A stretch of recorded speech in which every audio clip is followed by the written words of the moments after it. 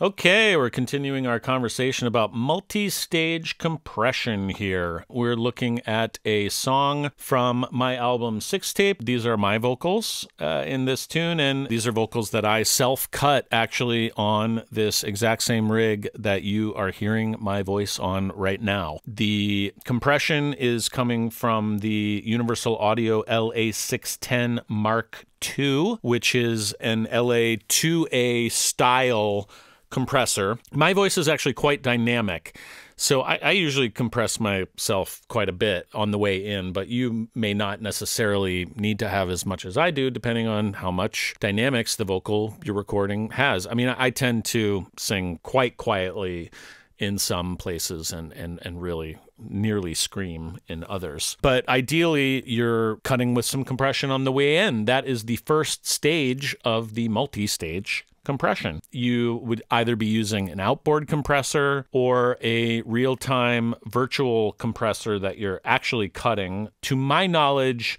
the only company doing that is also Universal Audio through their console app. But if you know about some other companies that are doing similar things, I would love to hear about that as well. We're going to take a look at the lead vocal on this song here.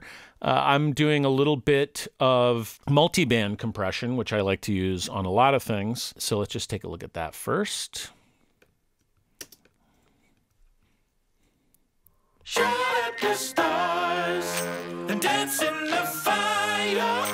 Remember what you told me, it's a crazy life. So when you get tired of losing your mind, remember what you told me, it's a crazy life. Yep. Shit got. So yeah, there you can see that it's doing a little bit of work, probably no more than a -5 dB of compression on any one band at any one time. And you don't necessarily need to use a multi-band compressor for your tracks, but I'm just showing you what I do. And this is sort of the more important one, I would say, for you especially. This is your main compressor on every individual channel of vocals. I am using an LA3A, which I mentioned specifically in the course. It's very easy to use because there's no attack or release time, and the ratio is set. That's all just happening automatically underneath the hood, which is great. So all you have to do is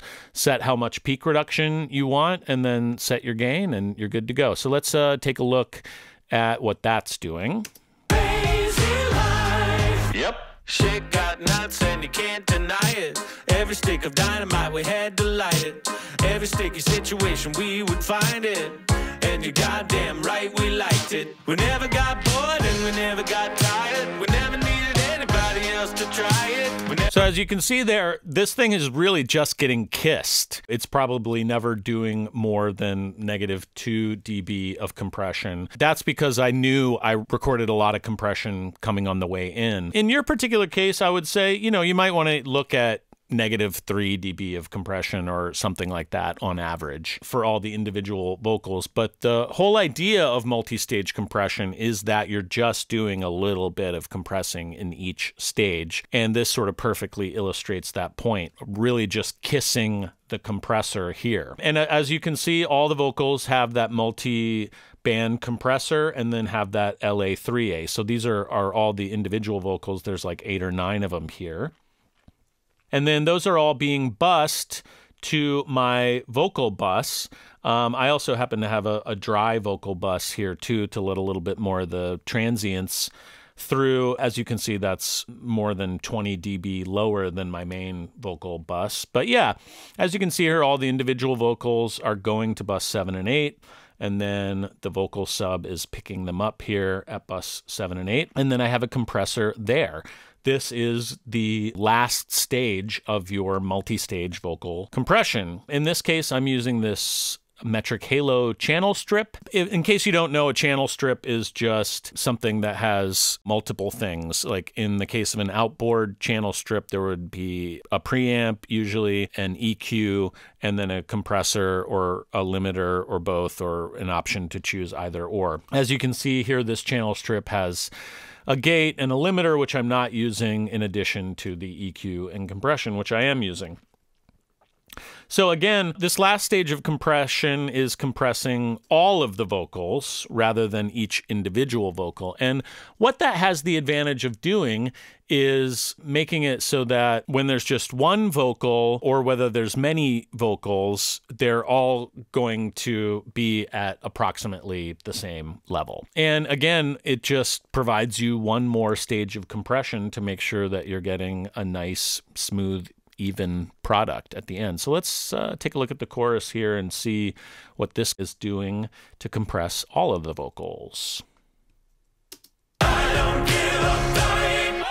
Shout at the stars and dance in the fire. Remember what you told me. It's a crazy life. So when you get tired of losing your mind, remember what you told me. It's a crazy life. Boom. Why go big? So there you go. And again, you don't necessarily need to use this particular compressor, any of these particular compressors. That's not really the point. The point is that you're recording at multiple stages on the way in when you're actually cutting the vocal, and then on the individual tracks, and then on the vocal bus. And each of those stages of compression can be pretty small or can be a lot too, depending on the circumstance. Typically, if you just compress a little bit in each of those stages, you'll have a nice, even product at the end.